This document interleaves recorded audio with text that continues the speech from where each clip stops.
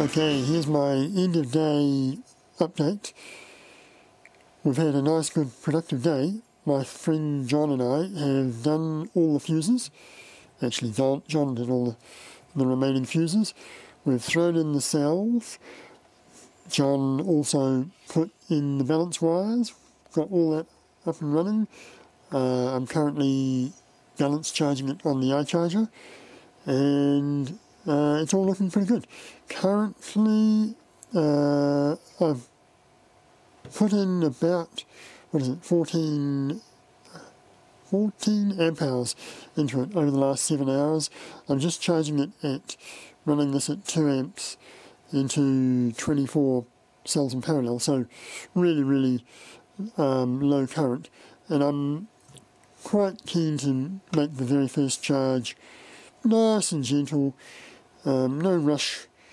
The voltages currently are, let me see, this end, 3.80, 3.81, 3.8, 3.84, 3.83, 3.8 and 3.68. So that's the low one, and I'll have to keep an eye on that, see what's going on there. Whilst we were plugging in the cells, there were a couple of issues that came up that we would like to improve on next time. One was this cell here is a perfect example. It has the problem where the cells are quite wide apart, and if you're trying to plug that in by putting pressure on the top cell, it buckles the strapping. So I've hot glue gunned those together so that they're a solid unit. If you have a pair that jiggle like that, then there's a space in between them, and it would be worth hot gluing them just so they don't make too much of a mess of the strapping. The other issue that we had is the amount of solder we put on the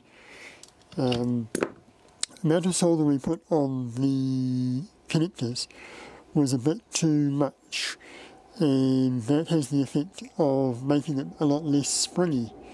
So getting the cells in requires a bit more effort, which becomes an even greater issue when you've got cells that are apart. So this particular one here is really tight. That was not very nice. So next time we'll pay a bit more attention to minimising the amount of solder we use, and we'll make sure that any cells that are a bit like that, we'll slap some hot glue gun on there to keep them together. Otherwise, it seems to be going quite nicely. So the plan is to charge and discharge these a few times, plug it into the solar system, run it, see how it goes. I'm going to plug in once I've balance charged it, I'll connect it up to the solar system, put a cell logger on the balance leads. I'm going to try doing without a BMS for a while and just monitor it closely and see how it goes, just to see if I can actually do without a BMS, because a normal balancing BMS does three things. It balances, and if I'm paying a particular attention already with a cell logger, then I probably don't need the automatic balancing function. I can balance it manually every now and then, maybe once a year or however often it goes out of whack. And I'm expecting that if I ran this in the solar system, charged it normally without a BMS, without any automatic balancing, I wouldn't expect it to drift out of whack that often. And when it does, I can just use the iCharger to rebalance it. Otherwise, I just keep looking at the cell logger to make sure that the different levels are okay. The other thing a BMS does is it disconnects when the voltage gets too low, But in my case, if I've got this all hooked up to an inverter, it already has a low voltage cutout, so that's covered. And then the other issue is overcharge, and I've got my solar charge controller set to only charge up to 28 volts across the 7 groups, which is effectively 4 volts per group, which is nice and low, and it won't go above 28.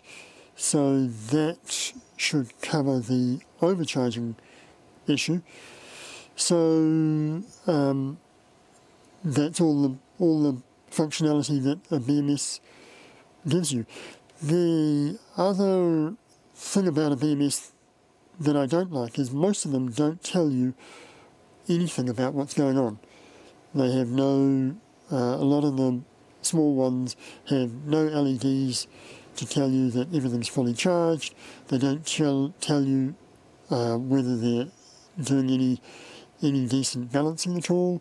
You have to go and look and measure the voltages yourself manually, and so if the BMS is not working, you haven't got a clue. So I'm going to try this without a BMS for a while and just see how that goes. But I will put in some breaker switches.